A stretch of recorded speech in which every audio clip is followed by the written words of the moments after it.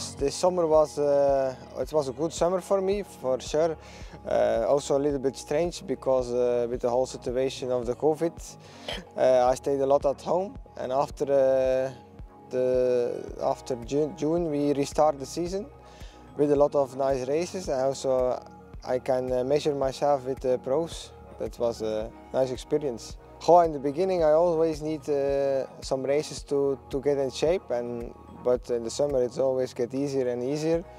But it was nice. I had immediately the feeling I was a team member, and also it's nice to ride in this jersey, and it was a wonderful experience.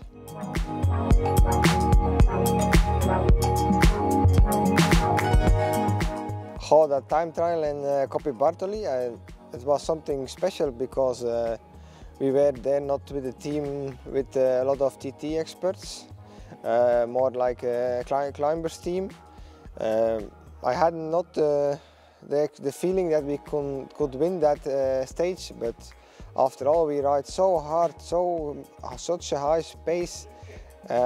We won it with 9 seconds, I think, on a TT of 7K. It was a fantastic feeling because we all did a fantastic job, and it's nice when you don't expect it, and it's a reward for a team prestation. Yeah, Flèche Wallonne was a fantastic race for me. It was a good experience also, a hard race, and yeah, I tried everything, and for sure now it don't work out like I would, but maybe one day it will work again, and maybe with a little bit of good luck I can make it.